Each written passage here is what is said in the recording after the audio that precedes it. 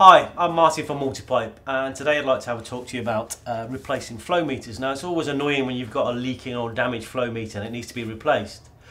Now, we do have a separate video that talks about manifold upgrade and maintenance, where you may wish to remove the flow meter to clean the glass or remove any debris, and that's on a separate maintenance video. But for flow meter replacement, where you've either got damaged or leaking and you want to put a complete new unit in place, this is the simple video to show you how to do that.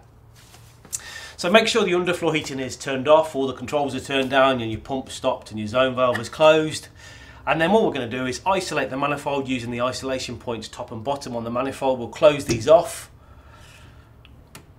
And once we've closed off and isolated the manifolds, we just need to depressurize the manifold using the fill and vent ports at the end here.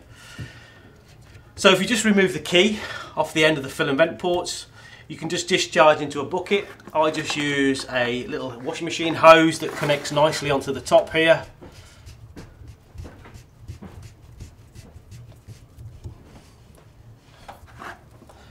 And then using the key, just open the fill and vent ports just to depressurize.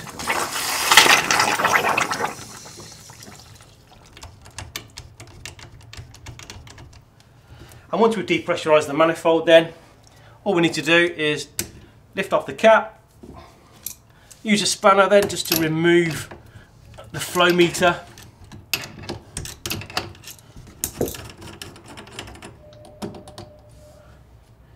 Make sure your replacement is the same type, in this case same multi-pipe use.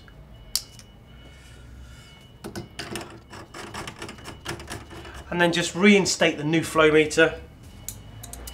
Just tighten him up there with a spanner. Nip him up to the manifold. We're just going to close off our fill and vent port here.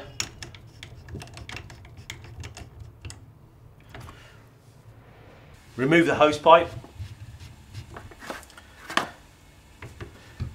Reinstate the cap on the end there. And the final things to do then is reinstate the flow and return. And finally, bleed the manifold. So after we've replaced this flow meter now, it's important to set the flow rate for the loop length.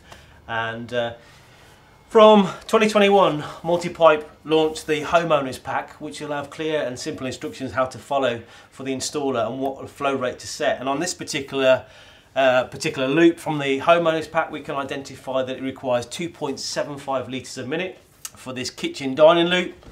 So just remove the cap. We're going to open the flow meter then to achieve that required flow rate of 2.75 litres a minute. And once we're happy and we've set that flow rate, we can just lock the flow meter back in position with a locking cap, and now we'll set the flow rate. So we've replaced it, set it correctly, and we've got an up-to-date system. Great. Thanks for watching. See you next time.